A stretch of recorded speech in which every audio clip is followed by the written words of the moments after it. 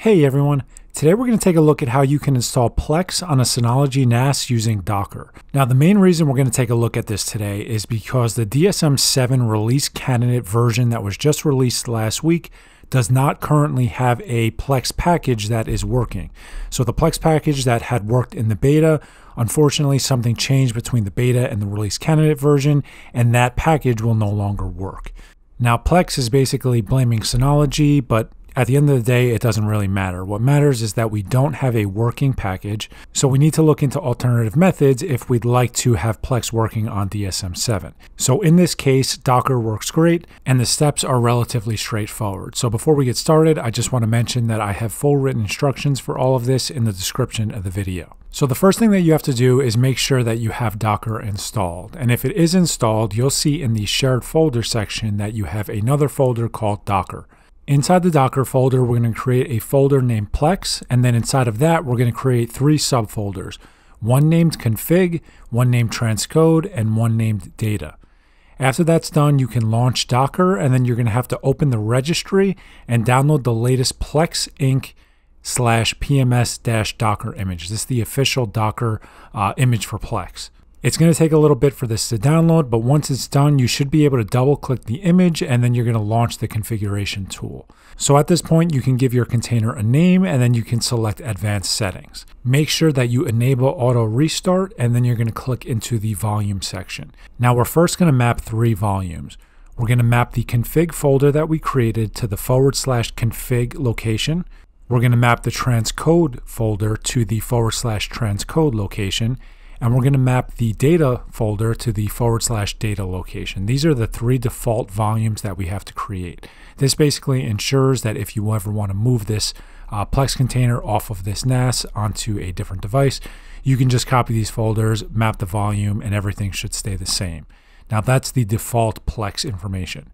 The next step is going to be different for everybody and is dependent on how you have your media files set up on your NAS.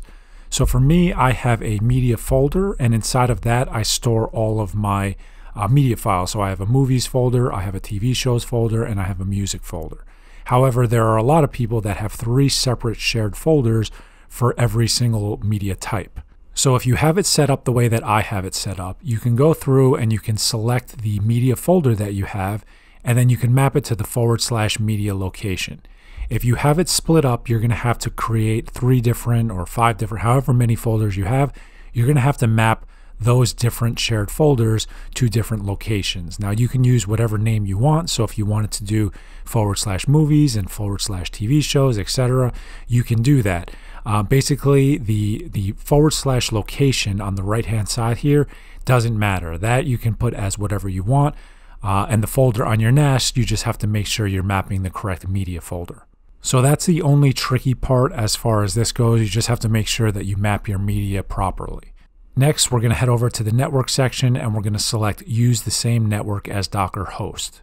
Now, once that's done, we have to take a step back and we're going to have to SSH into our Synology NAS.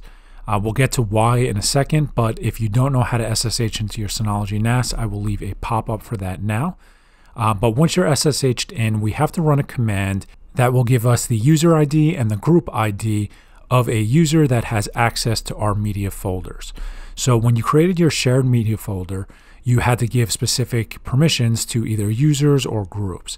And in this section, we have to pass the user ID and the group ID of a user account that has permission to those shared folders to our Docker container so that it can actually access those files. The easiest way to probably think about this is that the default Docker user that the container is run with does not have permission to access your media files. So we're going to give it a user account that does have permission to those media files so that it can basically impersonate that user and access the media. So in order to do that, you're going to type in the command ID and then the username of whatever that user is. From there, you should see the user ID and you should see the group ID. So for me, it's 1026 and group 100 because my users group has permission to those media files. If for whatever reason you have a different user group that has access to those media files, you'll have to use that. So once that's done, you can head back to DSM and you're going to have to open the environment variables section and you're going to create 2 variables. You're going to create one for PUID and one for GUID. and you're going to substitute the information with whatever you found in the last step. So like I said, for me, it's 1026 and group 100. For you, it might be different, but you're just going to put whatever you had there. Now, I'm going to say this one more time because it is very important. You have to make sure that the group that you put here and the user that you put here have permission to those media files. If you put different values and they don't have permission, you're not going to be able to find those files when you launch Plex. So once you do that, you can apply all of your settings and you can create the container. So it's going to take a few seconds for the container to get started, but you'll be able to then navigate to the IP address of your Synology NAS, port 32400/manage. In the written instructions, I have exactly the URL that you'll have to type out. But when you get there, you're going to have to sign in with your Plex username and password. If you don't already have an account, you can go ahead and create one here. And then you're going to have to give your server a name. Once that's done, you can select next, and then you're going to have to create your media file locations here. So you can select add library, you can select whatever content type you'd like to use, and then you're going to have to find that media folder. Now you're going to have to do this for every type of media file that you have. So for most people, I'm assuming you're going to have movies, music, and TV shows. But there are people that might have things like home movies and other things, and you're going to have to create different media types based on whatever type of files that you have. So make sure that you create one for each of those locations. You're going to need one per folder, so make sure you do that. And when you're done, you can select next and then done. Now at this point, Plex is going to start to crawl in all of your media, and it's going to try to get all of the cover art and metadata.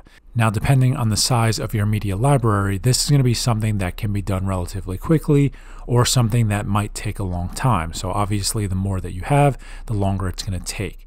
But at this point, everything is set up and configured.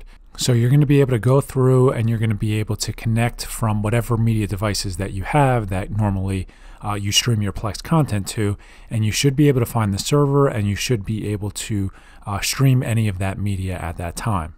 Now, I want to be clear that if you're watching this video at a later time when the DSM-7 Plex package works, there's nothing inherently wrong with using it. Generally, that's probably what the majority of people are using.